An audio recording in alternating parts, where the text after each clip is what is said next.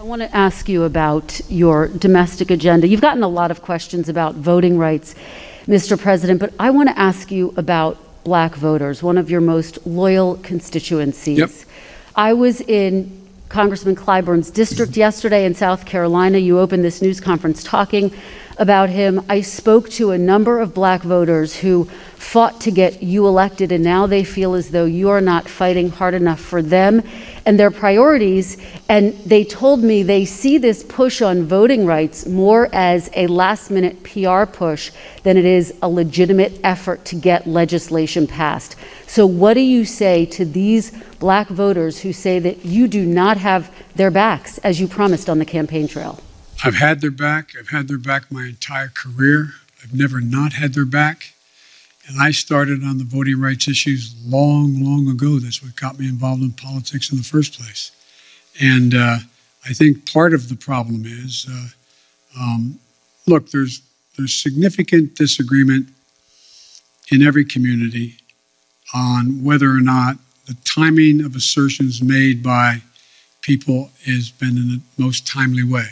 So I'm sure that there are those who are saying that why didn't Biden push John Lewis bill as hard as he pushed it the last month? Why didn't he push it 6 months ago as hard as he did now?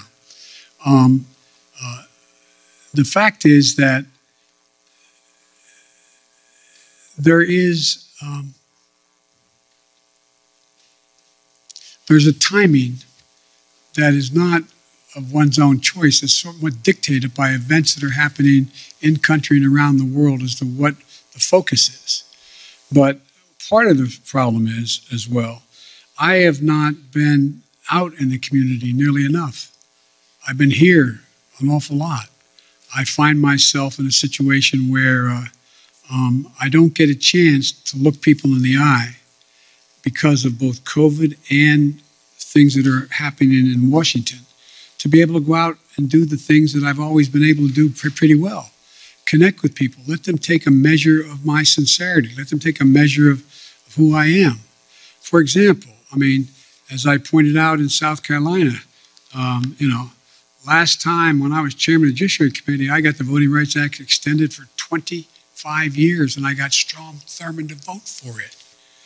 That's what I've been doing my whole career. And so the idea that I didn't either anticipate or because I didn't speak to it as fervently as they want me to earlier.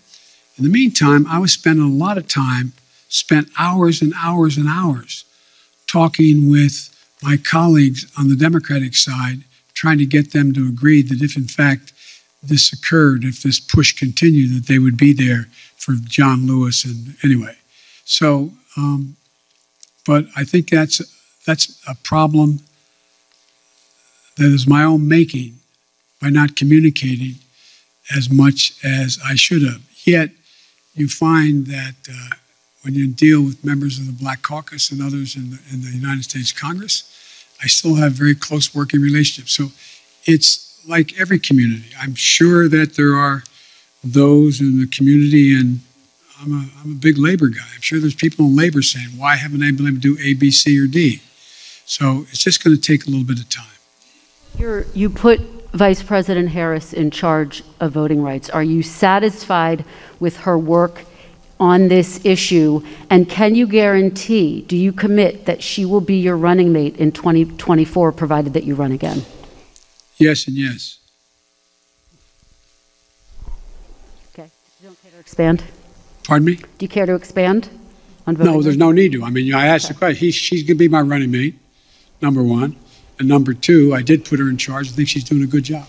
Let me ask you, big picture, particularly when you think about voting rights and the struggles you've had to unify your own party around voting rights. Unity was one of your key campaign promises. Yep. In fact, in your inaugural address, you said your whole soul was in bringing America together, uniting our people.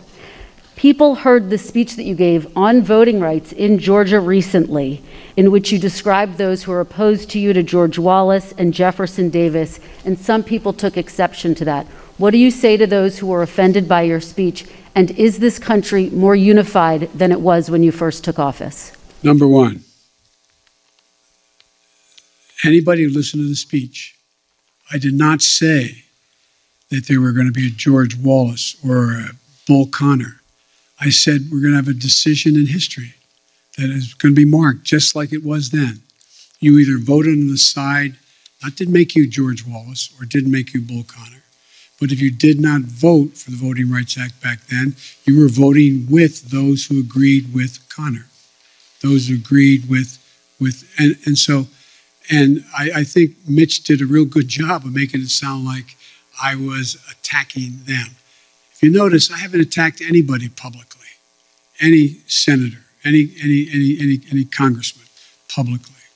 And my disagreements with them have been made to them, communicated to them privately or in person with them. My desire still is, look, I underestimated one very important thing. I never thought that the Republicans, like, for example, I said, they got very upset. I said, there are 16 members of the present United States Senate who voted to extend the Voting Rights Act. Now, they got very offended by that. That wasn't an accusation, it's stating a fact. What has changed? What happened? What happened? Why is there not a single Republican? Not one. That's not the Republican Party. So that's not an attack. Is the country more unified than when you first took office? The answer is, based on some of the stuff we've got done, I'd say yes, but it's not nearly unified as it should be. Look, I still contend, and I know you'll have a right to judge me by this, I still contend that unless you can reach consensus in a democracy, you cannot sustain the democracy. And so this is a real test, whether or not my counterpart in China is right or not when he says autocracies are the only thing that are going to prevail because democracies take too long to make decisions and countries are too divided. I believe we're going through one of those inflection points in history that occurs every several generations or even more than that, even more time than that, where things are changing almost regardless of any particular policy. The world's changing in big ways.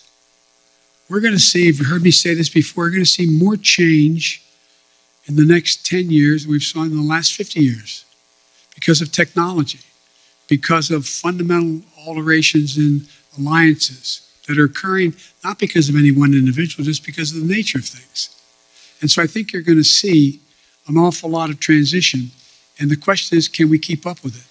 Can we maintain the democratic institutions that we have, not just here, but around the world, to be able to generate democratic consensus on how to proceed?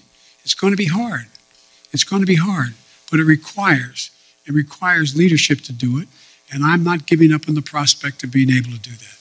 Thank you.